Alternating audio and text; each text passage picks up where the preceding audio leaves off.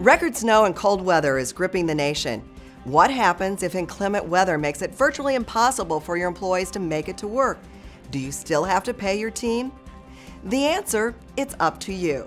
You can determine when and if weather-related absences will be excused. Under the Fair Labor Standards Act, you aren't required to pay non-exempt employees for time not worked. Non-exempt workers are typically paid by the hour. On the other hand, salaried employees can't have their paychecks reduced for such absences. However, you can require they use vacation or other types of paid time off or make up the time at a later date. The key is establishing a policy now before the bad weather hits, and make sure everyone on your team understands what the policy is in advance. My best advice? Consult with your local legal counsel.